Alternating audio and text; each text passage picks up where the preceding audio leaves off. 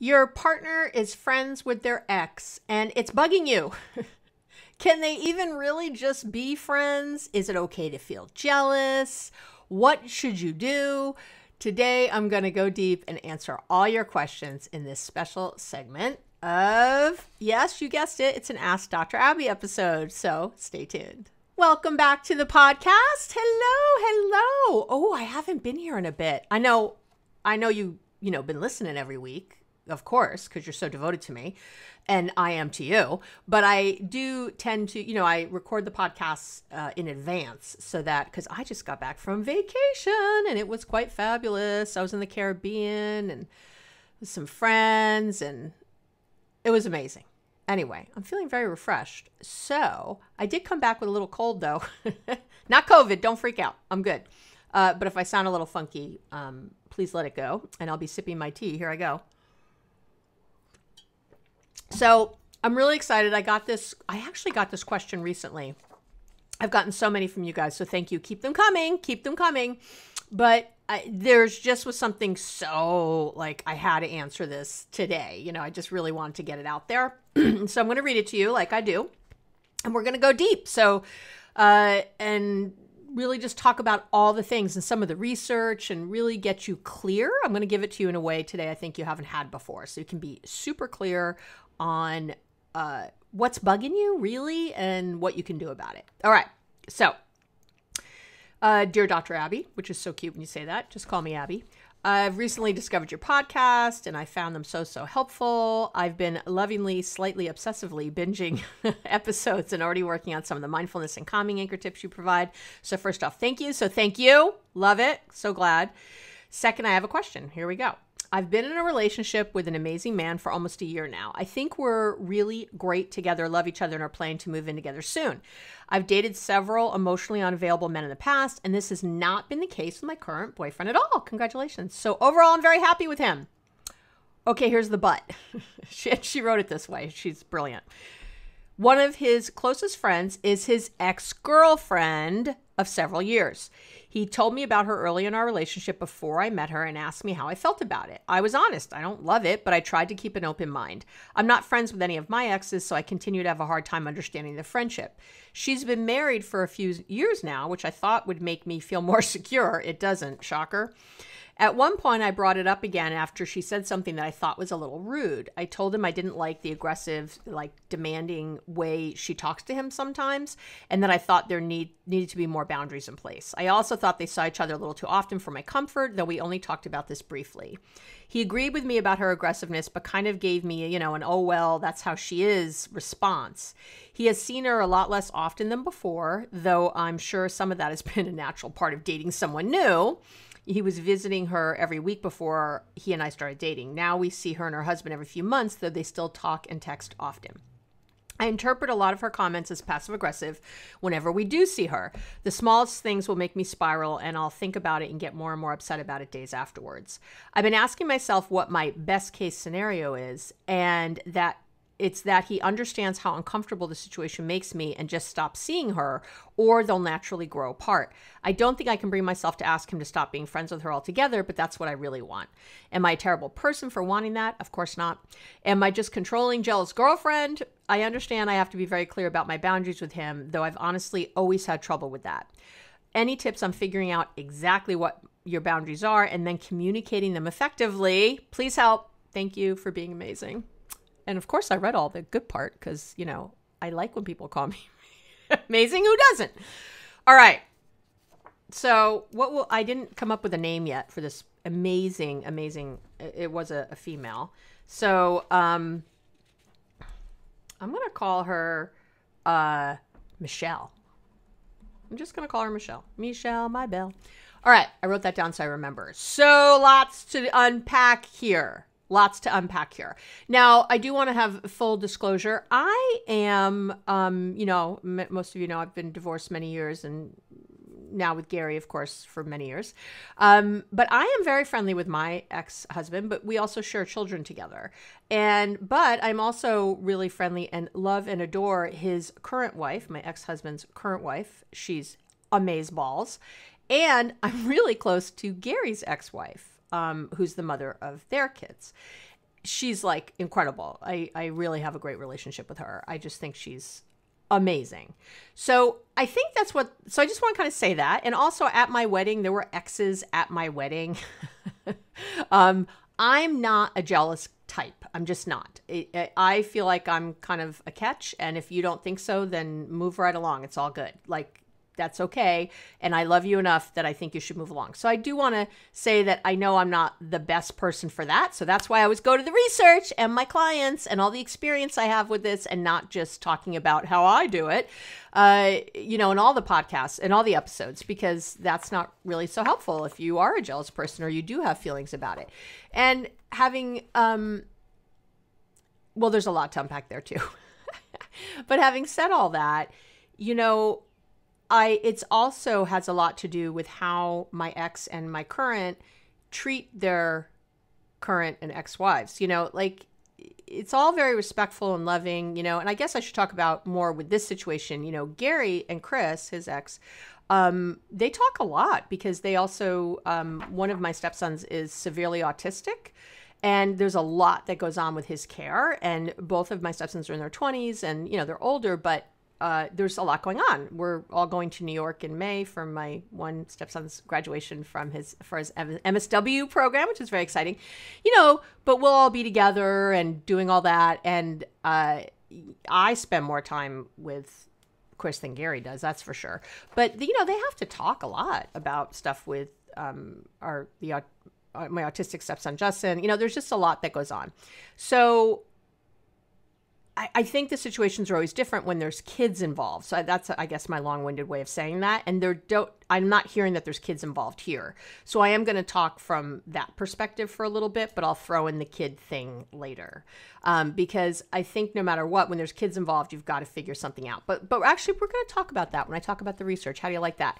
So let's start where we need to start, which is that there's actually been some excellent research on whether you can be friends with an ex. Isn't that great? I think that's awesome. It's not, I love that we have these questions that we think are just, us worried, what does it mean? And really there's been scholars looking into this stuff. So love that. And I'll link to the research on the show notes page. So, you can always come to the website, abbymedcalf.com/podcast, and you can, or go to I usually have a corresponding blog post, but go to the show notes page when it's an Ask Dr. Abby, meaning the podcast page. And if you want to see the research, you can go look at it there. So there's 4 things that have been identified from the research that showing that friendships can be really showing why people are friends, the motivators for why people are friends after a breakup, after a romantic relationship breaks up. And I want to talk about those because 3 of those are great and 1 is not. And, 3 of those meaning when one of those is the motivator for why you're still in this friendship with your ex, then it usually has a good result, meaning like a high quality friendship on the other side. But when there's one that's here that's not predictive of a good quality friendship on the other side and actually has negative outcomes. So let's talk about these motivators, because as Michelle is listening, hi Michelle, and everyone else who has somebody with an ex, I thought about it with my feelings, about ex-girlfriends and stuff, and wives. This is the first thing I want Michelle to do, is think about this and maybe even ask her current boyfriend. We have to name him something, don't we? Let's name him Paul, because didn't Paul McCartney write the song, Michelle? Or was that John Lennon? We're going to say it's Paul McCartney, because my daughter's named McCartney, and I love Paul. Okay, so for ease of us just speaking nicely today. So here's Michelle. She wrote me this. Her boyfriend's name is Paul, and he's got this ex-girlfriend that he's close to. All right, we might name her too before it's all over. All right, so one of the things that Michelle might do is speak to Paul and ask him like, hey, I heard this on the podcast and I'm just curious where you think, the reason is, which of these 4 things I'm about to mention, where you think the motivator is for you staying friends with your ex. I think we should call the ex, well, why don't we just say Oko? Since we're doing a Beatles thing. I like Oko. So Yoko Ono. Sorry, Yoko, not Oko. Let's call her Yoko. All right. I like Yoko, so I got no beef with Yoko, but we'll call her. Then that's why it's a good name. So we'll call her Yoko. All right.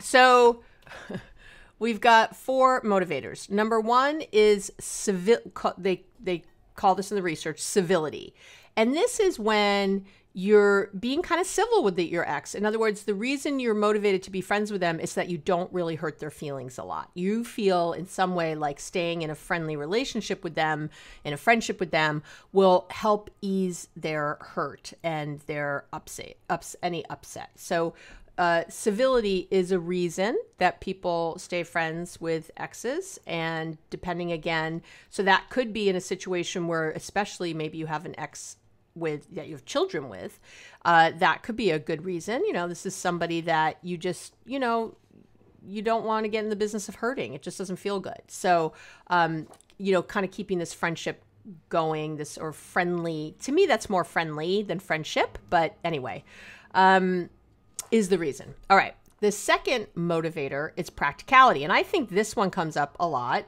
And this is when, it's just practical to stay friends. Maybe you met at work and you've got a bunch of, and you got to work with this person all the time. Maybe you met through school and you still have classes with this person. Maybe they're in your friendship group. Maybe that is how you started as friends. And then you got together and now you've got this big friendship group and you're not trying to cause drama at work or in your friendship group or at school. So being friends with them really just kind of works. It's again, more practical. I had a client not long ago their families were very intertwined. And so, when you're going to see your ex at every single family, thing for the next 100 years, you're going to see them over and over. So you want to stay really friendly, and so that the families feel good about staying friends and what they're doing, so they're less uncomfortable. And so that would also be a little bit of civility, right? Trying to help them, trying to be civil with everybody, and also some practicality there. So obviously some of these motivators might go together. The third motivator is security. Okay. And this is a really important one. So this is when you're thinking, well, this is someone I really trust. This is someone who was my confidant for many years, who I feel is a support for me when I've had issues. They've been so supportive. This is someone I really trust. And so I have this friendship with them. From a security standpoint, there's someone I don't want to lose. I don't want to lose this relationship I have, and this way that I feel like I can talk things through, like they really know me. Again, like I trust them in this way. Again, depending on the kind of relationship you had as a couple, or maybe even that you were, or again, friends first and then went to being a couple, and now you're sort of going back to friendship, and you just don't want to lose it. So, and this has been shown from the research to be the most predictive of positive outcomes, meaning when people are motivated to stay friends with an ex because of security, because of this reason, they have the best kind of high quality friendships. That seems to be a really solid, good friendship. Okay. And then we get to number 4, which is a motivator that I think everyone thinks everybody has. I bet Michelle thinks this is the issue with Paul, and that's why she's jealous and upset, but it's often not. I need to say that. It's really not the reason a lot, but it is this does show negative outcomes when this is the motivator, and you've probably guessed it. It is when you have one of the partners has unresolved romantic feelings. So, in my day, we called this dick in a box. It's like you kept your ex on a little string just in case you had an emergency later, and you decided, you changed your mind, you were out there dating, and, you thought the grass was greener and it's not, and you want to keep this person around. So you sort of keep this friendship and this little way that you stay in their lives. So that, as you might imagine, had pretty negative outcomes for a friendship on the other side. These were not good friendships. They were very one-sided. There was a lot of problem in these kind of friendships. So to me, this is one of the first things that I'd want Michelle to stop and really think about. Why does she think that Paul is still friends with his ex? My guess is it might be security. That's what it kind of sounds like. It sounds like there's a lot of security he gets from this relationship, but I don't know. There's a lot more I'm sure she could say or talk about. And I'm not sure, but she didn't mention that they work together or they have all these friends together. So it felt like security. It felt like this is somebody he was in a many years relationship with. This is somebody he doesn't want to lose. I don't know if Paul has a lot of friends. He might not have, men sometimes don't make a lot of friends, well, women don't sometimes either, but I think men especially sometimes have trouble with this. So I could see if maybe he just doesn't have many people in his life. And this is, again, someone, and if anything, her getting married might make him really feel at ease because he really doesn't have any romantic feelings for her. So, the friendship now feels really good because, oh, good, she's got someone else. I don't have to worry about that. And that would be something I would ask Michelle to even think about, that's, such a great thing to have, when you're sure, oh, gosh, yeah, they're over there. Now, I don't know how Paul and his ex broke up. I don't know who broke up with who. I don't know if Paul was, crying in his milk every day for a year. I don't know how he talks about that relationship, because that can also be the reasons that Michelle is feeling jealous and worried. We're jealous because we feel threatened. We feel threatened by this person. And I don't know that Michelle is really any kind of threat. I'm not getting that. And I'm hearing that she's got this great relationship with Paul in like every way except this ex. So I think it's something else. And I don't think this is about Paul, frankly. I think this is about Michelle. I say with love, Michelle, because I'm glad you wrote in. And I would say this to most of you listening, that when you're jealous of an ex, of a current partner having an ex friend who's a friend, I just mostly think that's a bunch of crap. And I don't like it. How do you like that? I just went right out there and said it. Yeah. Don't write me hate mail. I don't want it. I don't want your emails with your anger. I want you to hopefully this is, another point of view. That's why you're listening. So I assume that I am going to like my husband's exes. I have always assumed, or a boyfriend, whoever you got, right? I have always assumed actually that I would like their exes, because I'm going to assume, like, if I think my man is amazing, I'm going to assume he's already picked amazing women before me. Right? And by the way, that is true with my men in my life. They have picked incredible women. I will tell you, at my wedding to my ex-husband, he had an ex-girlfriend there he was with for a long time who I loved. She has since passed on, very sadly. But she made a wedding album for us. Like, she took all these incredible pictures that day and she put them together in the album. I mean, she was just an amazing woman. And, they broke up because they broke up. They fell out of love. They came to a juncture where it wasn't working anymore. But there was I really respected that he liked such a cool woman. Like, when I met her, I thought, she is badass. If anything, my estimation of my ex-husband, it went up, that he could attract and get and be with this really cool woman. And I put myself in that category. I'm very different, but than her. I look different than her. I acted different than her. We had different kinds of jobs and all that, but I got it. I could look and go, yeah, it's really cool. So I assumed I would like her, and I was really happy she was at my wedding. And as were some other exes, like I said, because they're really good people and they were very supportive of our relationship. So there was no reason for me to think anything else. Now, again, I have always also treated people when I meet them with love and openness and all the good things. Now, and I feel like that's what I've gotten. Now, I'm not saying I've loved every ex that my partners have ever had. I haven't. There's been some along the way that I've met, and I'm like, yick, ick.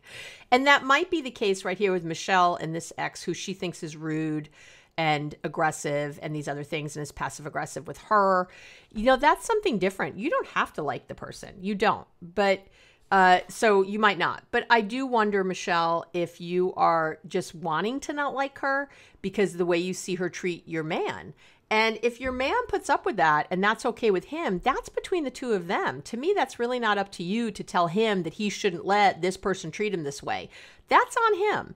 That is something, if he likes that, that's what he likes. And I would say this is true anywhere in our lives.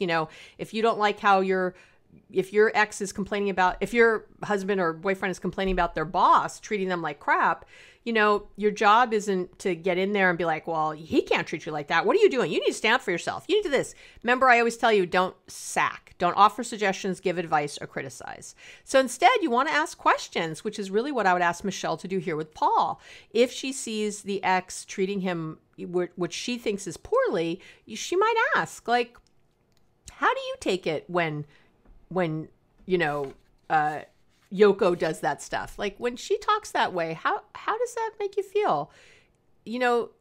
I know for me it's hard, but is it hard for you? Is it, and if he says, well, yeah, it's just kind of how she is, then you do want to ask, well, so is there anything stopping you from drawing that boundary? You guys have a friendship, you have a long relationship. What do you think stops you from drawing a boundary with her? Ask collaborative questions. Ask, and really truly be curious. Don't think that you know the answer or that you have the right one or the right way to do it. That's not what you're doing here. You really do want to be curious. And the same way that Michelle might be curious and ask Paul, tell me more about this relationship with Yoko. I've been struggling with it and I don't want to struggle with it. So I want to ask more questions because I feel like I didn't ask many in the beginning and then I got kind of self-conscious about it. So I just want to, ask questions. And the questions are not about, what do you guys talk about? And I don't understand why you have her instead of me. And, that's not it. The questions are, so tell me what you get out of this friendship. And because I'd be looking for the motivation. Why is he motivated to be friends with her? What does this mean to him? And that's really all you got to have. Now, it's possible that Michelle, does still have feelings for Paul. Not Michelle, sorry, Yoko, that the ex-girlfriend does still have feelings. And maybe that's why she's a little passive aggressive. Maybe that's why she's a little rude even to Michelle. I don't know. It's possible. But that would not be really where I had much energy. I would really be focused on my man and what he was getting from this relationship. How does it make him feel? And I would be, one of the things I always ask, one of the ways you kind of tell if something's an emotional affair or not is asking, is there anything that you say to her that you wouldn't say to me? Or that you would be, not that you wouldn't say to me, sorry, I should say this better. Is there anything that you talk about with her? So Michelle, I would say to ask Paul, is there anything you talk about with Yoko that if I knew about it, you'd be really worried or upset or embarrassed or ashamed? Is there any conversations you have like that? Because one of the things I would say is that, if he's getting his emotional needs met with his ex and not with Michelle, then that would have an issue with me. But from what Michelle says, that this is a great relationship, he's emotionally available, it's really going well, I don't think that's what's happening. So again, what is it about this ex that Michelle has you so worried? It doesn't, what do I always say about jealousy? Focus on what you're getting in your relationship. If you're getting what you need, then that's it. Then whether they have 40 other friends or no other friends or 10 women they speak to or 10 men or whatever, if you're getting what you need, it's the same thing I say when people are really worried that their partner is drinking. Maybe I think my partner's an alcoholic and I think they're drinking and I'm trying to catch them drinking. And I always say to them, like, why? Are you getting what you need? If you're not getting what you need, if your partner is standoffish or if they're rude or if their personality changes when they drink and you can tell, or if they are cheating on you when they drink or whatever, then okay, the drinking, then it's again, you can focus on the drinking all you want, but focus on the behavior. It's the behavior always that how they're treating you, not whether they're talking to their ex-girlfriend, not whether they're drinking, not whether they're, liking someone's stuff on Instagram or whatever. It's what are you getting? The more you focus on these other people or other things that are outside of the relationship, the more lost you're going to get. Because what can't you control? Drumroll. You cannot control other people. You can't. You got to let go of that. What you can control and where the focus does need to be is on yourself. On yourself. out, and here's the thing I'm going to say to Michelle and everybody listening right now that you're probably not going to like, but I'm going to say it because I love you. I really love you, and you got to hear this. Outside circumstances do not make you unhappy. I'm going to say it again. Outside things do not make you happy or unhappy. That is an inside job. You have to make you happy. Whenever we look to someone else and we think, if they would just do this, if Paul would just break up with Yoko, then I would be happy. No. Because it's going to be something else. Because this is something else. That is not an outside thing that's going to make you happy. What you want to do instead is, what do I need to do to be happy? What is it that I need to do? Not what somebody else needs to do. What do I need to do to be happy? And again, it's just like taking a drink. In a moment, if I'm really stressed about work and I have some, drinks to forget about it for a while, that's great. The drinks will definitely work in the short term. But guess what? As soon as I sober up, I'm going to still be worried about work. And if anything, maybe if I blew off work because I was drinking, I'll be more worried about work. It's kind of the same thing here. My guess, and this is just my spidey senses, and I could be wrong, but my guess is that Michelle is focusing on the ex because things are good with her current. She said early in her little email to me that, in the past, she hasn't done great with men. She's dated several emotionally unavailable men in the past, but it's not with her current boyfriend. So I think she's looking for things that are wrong. Like, there must be something wrong with him. There's got to be, because otherwise I can't have all these wonderful things, even though I've done the work and done all this. Michelle, of course you can have wonderful things. Of course you can have a devoted boyfriend. So that's there. And I think you're kind of self-sabotaging. I do. I think you're focused on something that you don't need to focus on at all, because what you're saying is, I get everything but this one thing. Why is this a but? Who cares? I know you care. I say that with love, but you get where I'm going here. And this would be to me anything in a relationship that you're focused on the one thing. Now, obviously, if Paul was cheating, was having sex with different women every day, and that was the only thing wrong in the relationship, and you didn't like that, I would probably, it's like, well, that one thing kind of outweighs all the good things, huh? But I would ask you right now, Michelle, does this outweigh all the good things, really? This relationship with Yoko? Does this friendship where they text and they talk and you see him every few months? What is it really that has your knickers in a twist about it? And so that's what you need to ask yourself. So you're going to ask kind of, what is their friendship based on? Again, was it a mutual breakup? What's flying around about there with you?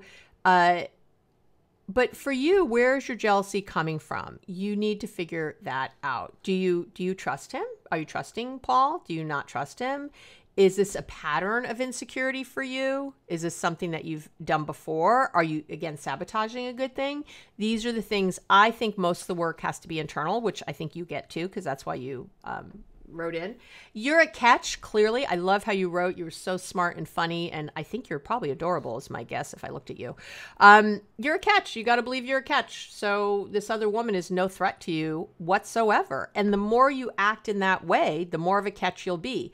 I always say it's a program of attraction, not promotion. It's a program where, relationships, we say that in the 12 steps, program of attraction, not promotion, but in your life, with your relationships, as we shine bright, people are just drawn to us. They're drawn to our energy. They're drawn to our positivity. And this woman doesn't stand a chance in the face of Michelle in full inner being alignment in the form of, I am a badass and I know it, and I am really a catch and you're lucky to have me, and I'm lucky to have you, but you're lucky to have me. And being in that space, that energy is incredible. It is, Paul will just be a moth to the flame. I don't know what else to say. Like, who doesn't want to be near that? And again, if you think Paul is getting something, it is a question you could ask Paul as another to do. What is he getting from the friendship? Like, what does he get? Again, I think it's security, but is it like a security blanket? Is he afraid to make other friends? Is this person substituting other friendships? Is he afraid to let go of something? This one person he thinks understands him like no one else. Like, what is it? But again, be curious and not threatened. This woman is not a threat. So if you're really, truly curious and want to help people figure out their best selves and ask these kinds of questions, then that's where the gold is. Remember what I always say, are you coming from love or fear? And if you're coming from love, that's number one, right? That's the first thing you notice. You're coming from curiosity, openness, compassion. You love your partner. You want them to have lots of great friends. You want them to have lots of support. Are they coming from love or fear is really only your secondary one, just to note. You can't change it, but you can look at it. And so if Michelle thinks that Paul is really coming from fear, he's, fear being, I really had the best thing ever and I blew it. That's obviously a huge problem. Although I would find it hard to believe they'd have such a good relationship currently, Michelle and Paul, if Paul was still pining for Yoko. But having said that, is he coming from maybe the security blanket thing? He's afraid to let go of the friendship because he doesn't think he could have any others or other people to understand him. Is he afraid of getting more intimate with Michelle, of getting closer to Michelle and really deepening that relationship? Because maybe he's scared too, and it feels so good to him too, and he's worried about ruining it. Maybe he doesn't want Michelle to see his crazy, right? To see his freak. We all have a freak. Where's his freak? Maybe he's trying to hide that and he's sharing the freak with Yoko because he loves Michelle so much and doesn't want to lose her. We don't know. But this is why we ask questions. And, I also want to remind people, this is hard because it's pretty new, this whole phenomena of having male-female friendships. This is a new thing with the advent of, with male-female friendships with an ex, male-female friendships at all, but certainly with an ex-partner, because really in the history, it's really, again, since women's entered the workforce, we start, being in school and higher education and, we're in more places. So there's more opportunity to have male friends and to be friends with an ex, again, where you'd keep seeing them, right? You didn't just be on the farm on the prairie and then, your ex-husband died or your ex-husband, whatever, you separated somehow and then you moved to another prairie. You never had to see that person again. There was no social media or anything else. You got to just say goodbye.